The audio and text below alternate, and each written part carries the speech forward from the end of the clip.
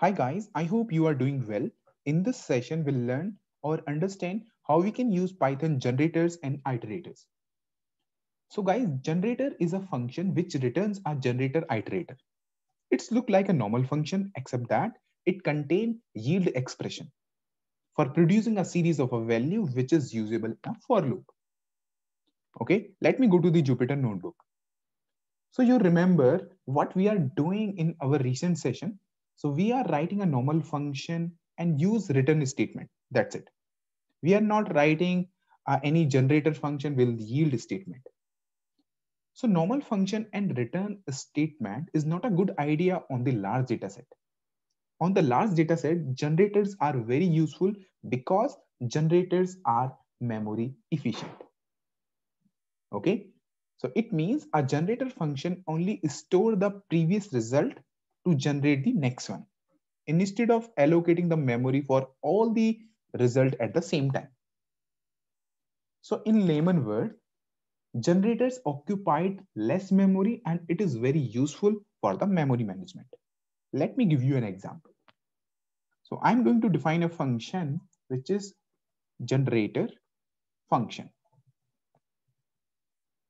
Okay. Now I'm going to define a loop and let's here I'm using yield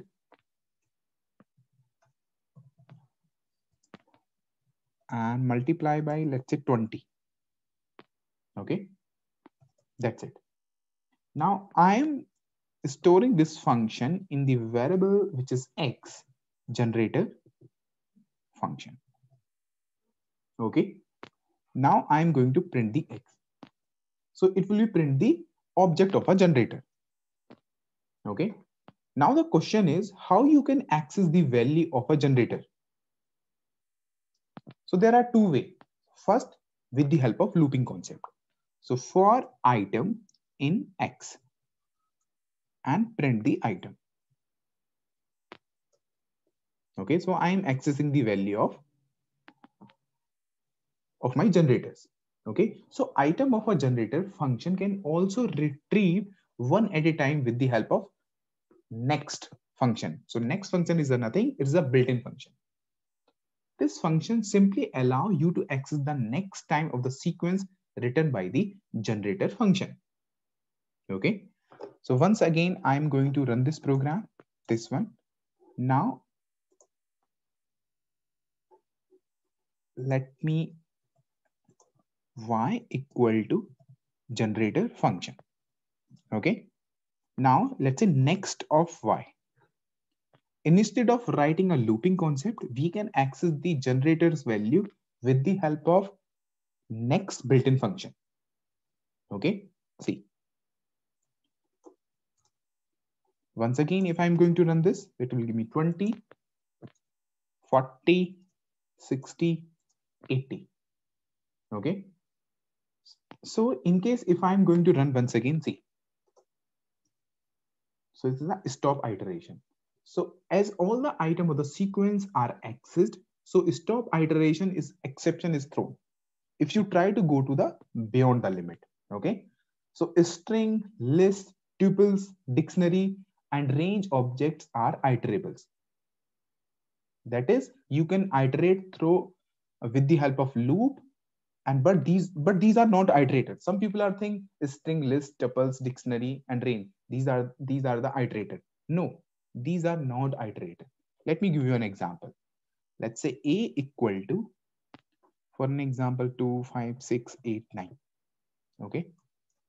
So see what is the next. So next is the iterable function or iterator, right? So do you think when I'm going to access next of a, what will happen? It will give me an exception because list data structure is not an iterator. See, list object is not an iterator. Fine. But we can convert our list into the iterator. Let's say b equal to iter and a. Then I can access the value of next of b. Once again, next of b. Sorry. Next. Then I can access all the value of my list.